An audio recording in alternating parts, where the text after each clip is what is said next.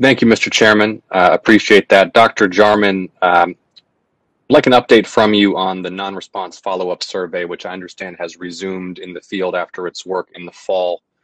Are you aware of any issues that might present the possibility of an undercount, particularly in rural or underserved communities hit particularly hard by COVID-19? And can you give us an update on the NRFU process this spring, please? So the non-response follow-up operation is done. It ended in mid-October. With the field operation relative to the decennial census that we're undergoing right now is the post-enumeration survey. And I just got an update the other day. Our response rates are well over 90%.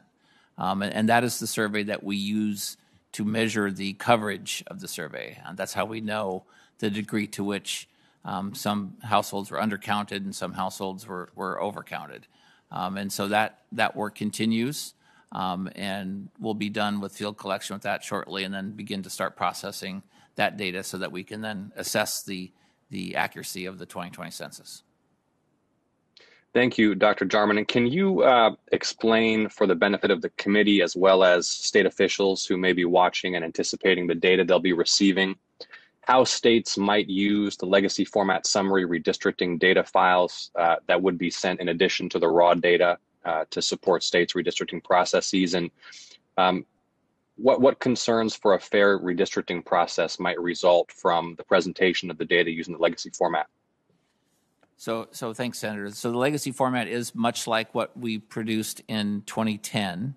So many states will probably be familiar with it. I know that there's vendors out there that have used the data in this format that have assisted the states in the past.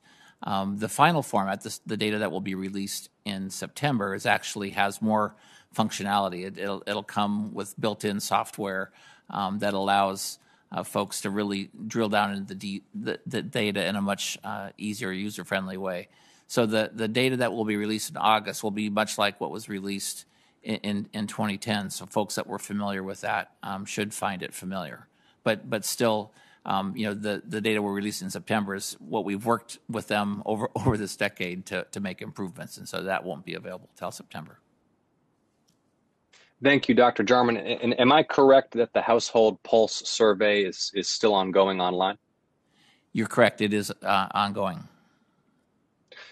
One of the concerns is that communities that are on the wrong side of the digital divide, particularly during COVID-19, where there's been displacement, that communities without access to broadband internet, without access to computer hardware, may have their needs, their voices underrepresented in a Household Pulse survey that's conducted principally online. I want to commend the Census Bureau for using technology in this way to get what is vital data, but ask what efforts you're making to ensure that there's not underrepresentation of low-income, technologically disadvantaged communities when you're gathering the data in this way.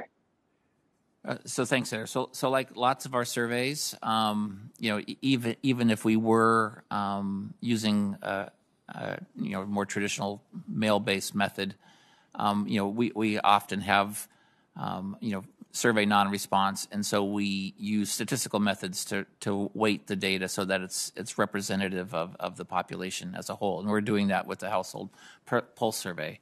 But one of the considerations we had with the Household Pulse survey was we favored getting the data out in a very timely fashion, and I think that's what drove the decision, to go with a completely online type response option. We did the same thing with the small business pulse survey. These are both using sort of innovative contact strategies, either text messaging or emails, and trying to get information really quickly. And so, I think it's a trade-off between how much you try to make sure that you get the survey in front of various folks versus how quickly you can get the data out. And I think with the pulse surveys, we really tried to push things towards getting the data out quickly.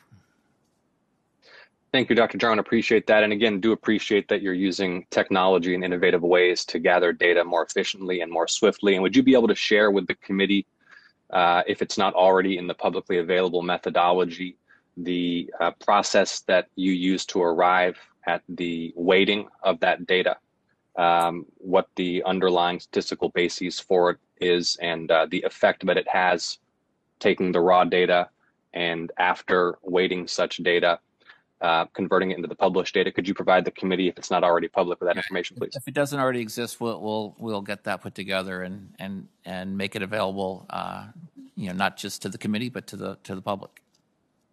Brilliant. Thank you. Mr. Chairman, I yield back. Thank you, Senator Ossoff. I'd like to take this opportunity to thank each of you for being here today. Certainly your testimony is very important and an issue that we're going to continue to be focused on in the months ahead. The hearing record will remain open for 15 days until April 7th at 5 p.m. for the submission of statements and questions for the record. And with that, this hearing is now adjourned.